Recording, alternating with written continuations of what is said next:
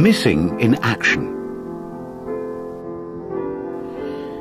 What do you have to say about that, Mr. Special Constable Bascom? Only that Colin was a friend to the children, and that he had no reason to harm anyone. Friend? D.S. Longbottom sneered, struggling to his feet. We can only be thankful you're not regular police, Mr. Bascom, he said, nodding to himself in acknowledgement of his own wisdom. That we can. So, what are you going to do? I asked. D.S. Longbottom looked at his watch and frowned. Either he was trying to work out what it meant when the little hand and the big hand were in the positions they were in, or he was squinting because of poor eyesight. I'll have a word with this here Colin Gormand. Other than that, there's not much more we can do tonight. First thing tomorrow morning, we'll drag the canal. He got to the door, turned, pointed to the windows and said, And don't forget to put up your blackout curtains, ma'am, or you'll have the ARP man to answer to. Mary Critchley burst into floods of tears again. Even the soft dawn light could do nothing for the canal.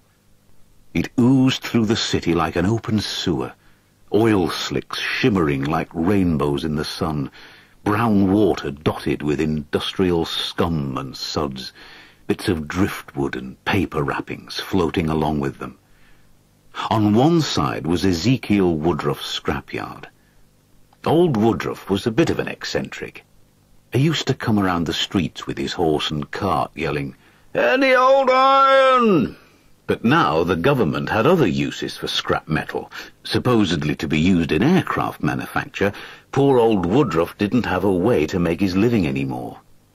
He'd already sent old Nell the cart horse to the knacker's yard, where she was probably doing her bit for the war effort by helping to make the glue to stick the aircraft together. Old mangles and bits of broken furniture stuck up from the ruins of the scrapyard like shattered artillery after a battle. On the other side, the bank rose steeply towards the backs of the houses on Canal Road, and the people who lived there seemed to regard it as their personal tip. Flies and wasps buzzed around old Hessian sacks and paper bags full of God knew what. A couple of buckled bicycle tires and a wheelless pram completed the picture. I stood and watched as Longbottom supervised the dragging, a slow and laborious process that seemed to be sucking all manner of unwholesome objects to the surface, except Johnny Critchley's body. I felt tense.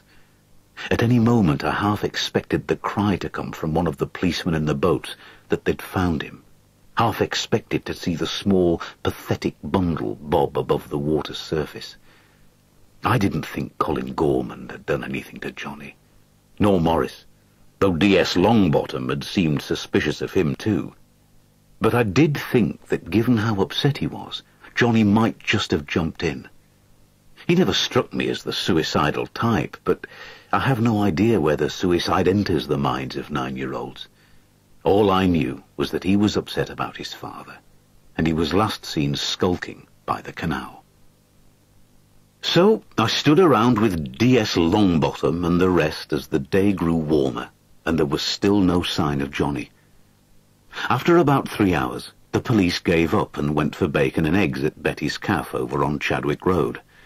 They didn't invite me, and I was grateful to be spared both the unpleasant food and company. I stood and stared into the greasy water a while longer, unsure whether it was a good sign or not that Johnny wasn't in the canal. Then I decided to go and have a chat with Colin Gormand. "What is it, Colin?" I asked him gently. "Come on, you can tell me." But Colin continued to stand with his back turned to me in the dark corner of his cramped living room, hands to his face, making eerie snuffling sounds, shaking his head. It was bright daylight outside, but the blackout curtains were still drawn tightly, and not a chink of light crept between their edges. I had already tried the light switch, but either Colin had removed the bulb or he didn't have one. come on, Colin. This is silly. You know me.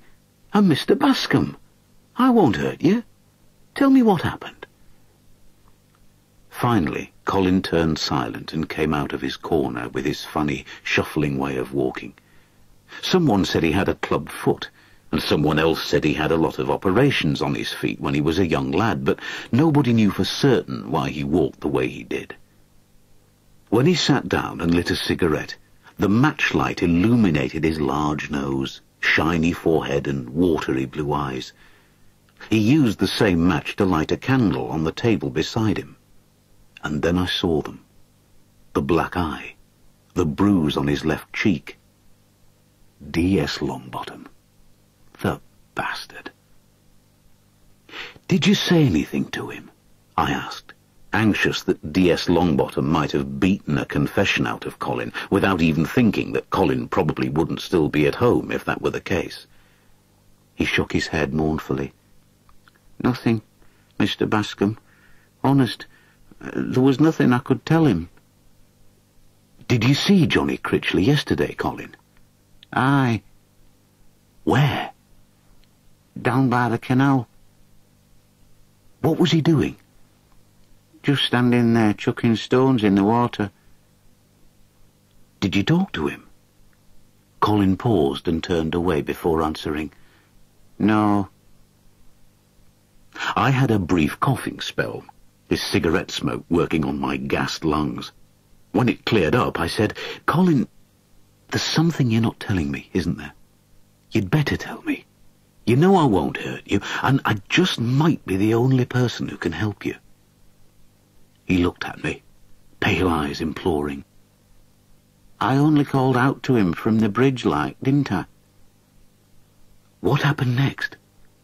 "Nothing. I swear it." "Did he answer?" "No. He just looked my way and shook his head. I could tell then that he didn't want to play. He seemed sad." He'd just heard his dad's been killed. Colin's already watery eyes brimmed with tears. "Poor lad." I nodded. For all I knew, Colin might have been thinking about his dad, too. Not many knew it, but Mr. Gorman Sr. had been killed in the same bloody war that left me with my bad lungs and scarred face. "What happened next, Colin?" Colin shook his head and wiped his eyes with the back of his hand. "Nothing," he said. "It was such a lovely day, I just went on walking. I went to the park and watched the soldiers digging trenches. Then I went for my cigarettes and came home to listen to the wireless." "And after that?" "I stayed in." "All evening?" "That's right. Sometimes I go down to the White Rose, but..." "But what, Colin?" "Well, Mr. Smedley, you know, the air raid precautions man." I nodded. "I know him." "He said my blackout cloth wasn't good enough and he'd fine me if I didn't get some proper stuff by yesterday." "I understand, Colin."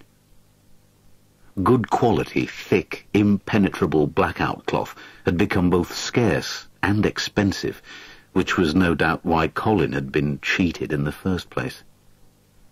"Anyway, what with that and the cigarettes..." I reached into my pocket and slipped out a few bob for him. Colin looked away, ashamed, but I put it on the table, and he didn't tell me to take it back. I knew how it must hurt his pride to accept charity, but I had no idea how much money he made, or how he made it. I'd never seen him beg, but I had a feeling he survived on odd jobs and lived very much from hand to mouth. I stood up. "All right, Colin," I said. "Thanks very much." I paused at the door, uncertain how to say what had just entered my mind. Finally, I blundered ahead. "It might be better if you kept a low profile till they find him, Colin. You know what some of the people around here are like." "What do you mean, Mr. Bascom?" "Just be careful, Colin. That's all I mean. Just be careful." He nodded gormlessly, and I left.